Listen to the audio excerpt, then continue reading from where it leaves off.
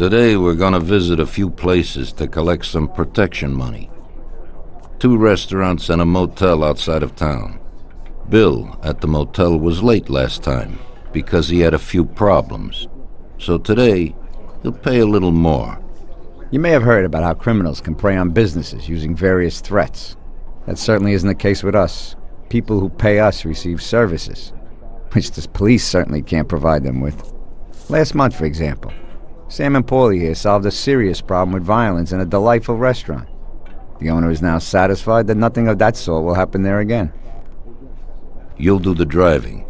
Paulie and Sam will do the collecting. It'll be routine. Tell Ralph to give you a car, and you can go. Okay, boss. Well, you and I'll have a drink. What do you say, Frank?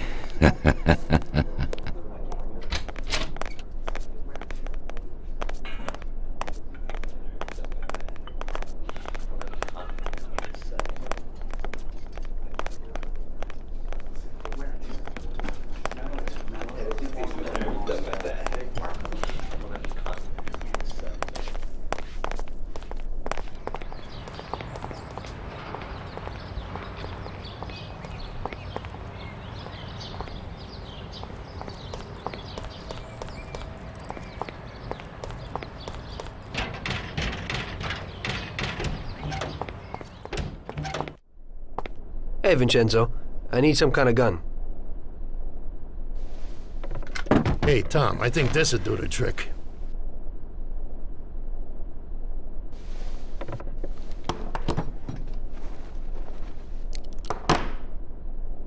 It should work. I wasn't planning on using it anyway. Thanks.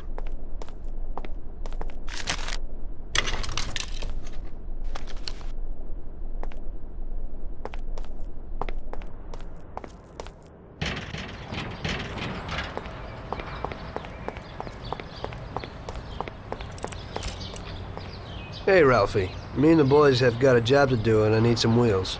Hey, I sorted out what you brought me last time. It has a good motor, Tom. It has almost 60 horsepower and goes a good 75 miles per hour. He has 4 speeds and brake servo. Simply beautiful. Also, I had a look at how you could best steal one. I used to drive one when I was a cabbie, so I know how to get into one, Ralphie. Well, then I got another little number. It has about 40 horsepower and goes at almost 60 miles an hour.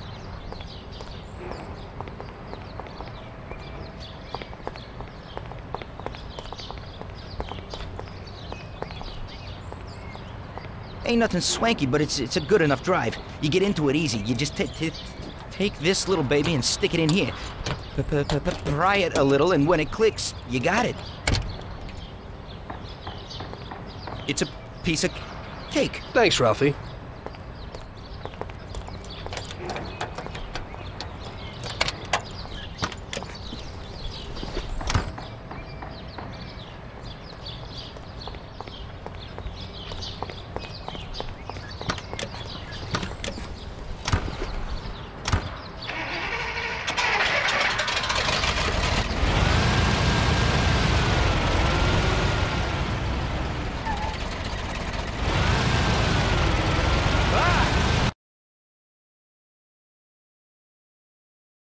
Okay, close to a restaurant on Central Avenue.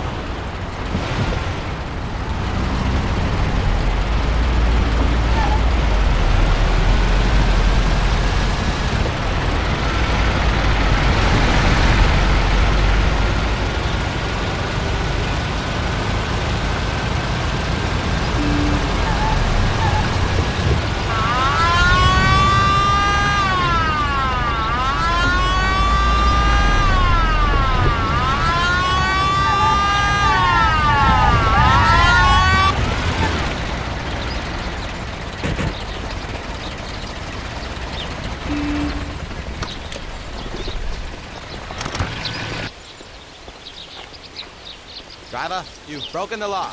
I'll have to fine you. Okay, officer. Here's the dough.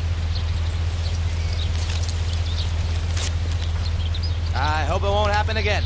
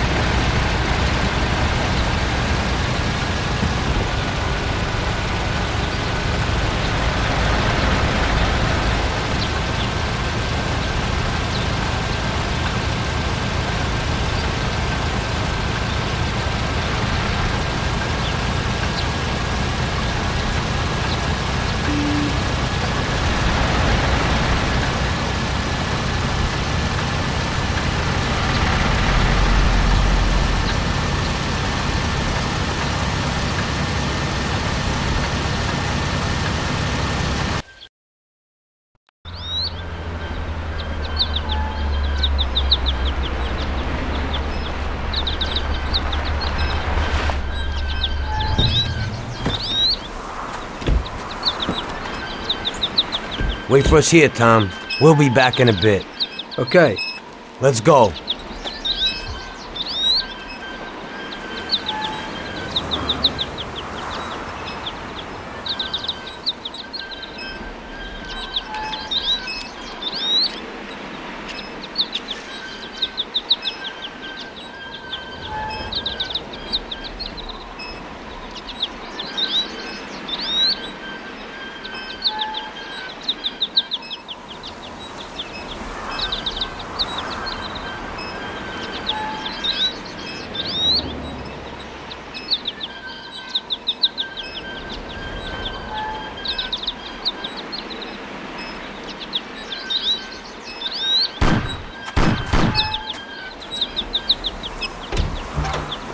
Shit!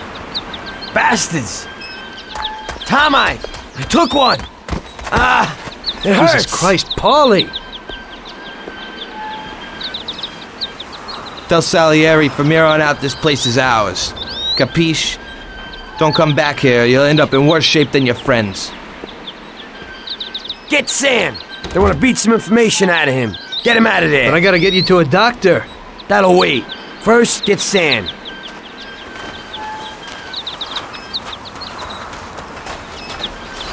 Screw regular routine.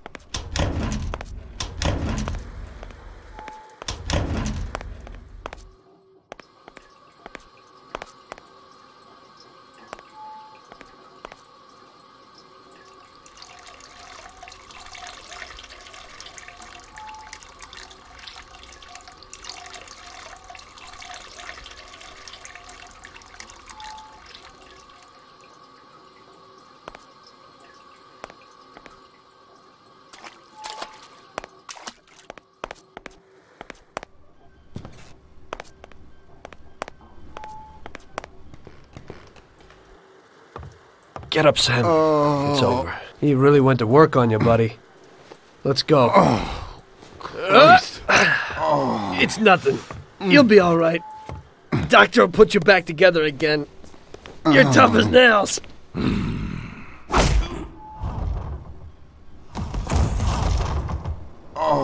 Oh, shit!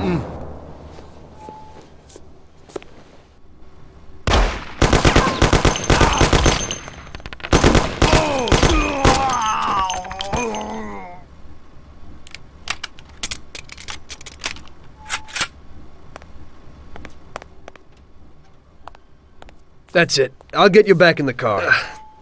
Everything will be okay. Don't move, scumbag, or I'll fill you with holes.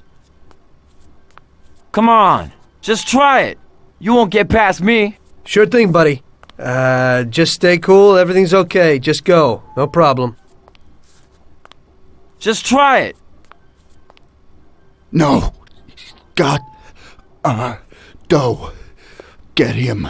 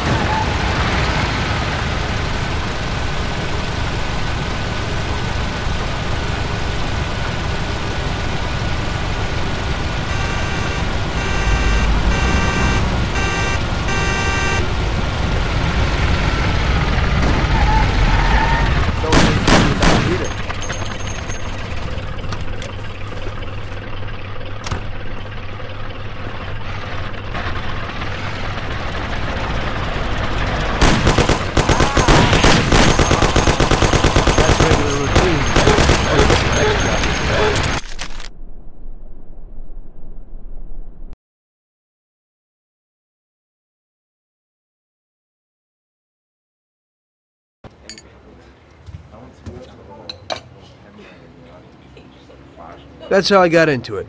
1 minute a regular cabbie, the next a respected mafioso. You were all right with killing people? Usually people have a problem with that. You know, I ain't one of those people with a thirst for blood. I don't need violence in my life, and I don't look for trouble. But I also don't have any remorse. They wanted to outsmart us, so we had to outsmart them. No excuses. It was all the same to me. I wasn't interested in the fates of other people. Everybody said it was just business, and that the family sticks together. It was different from living alone and nobody giving a damn about you. Suddenly you're respected by all the people you meet.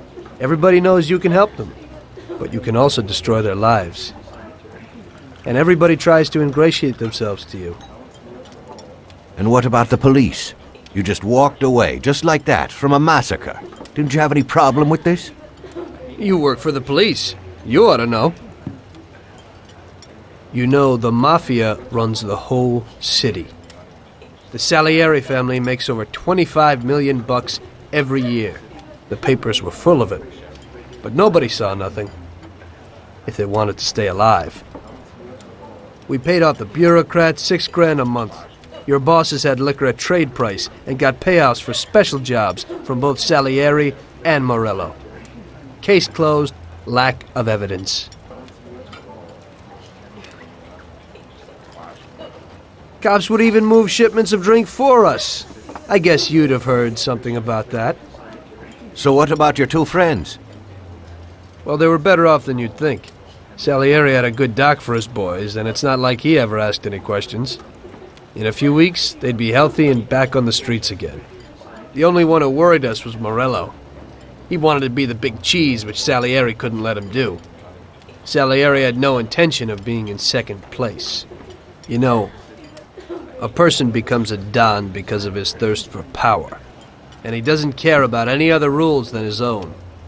That's how it is, Detective. So he'd be his own boss, independent of the police, of the state, of anyone. That's why a person becomes a Don. Salieri and Morello both wanted it all. They kept sparring with each other, but they both knew that if it all blew up, it would be hell. The big difference between them was in their methods. I heard a little story about Morello.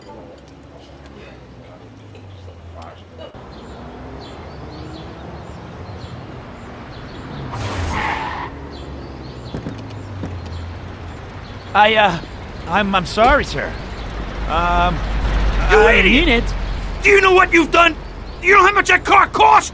I was driving slowly, Mr. Morello. I don't know how, Do you mean to say that I crashed into your car? No. Sir, I wanted, no, sir, No! Bastard gets in my way!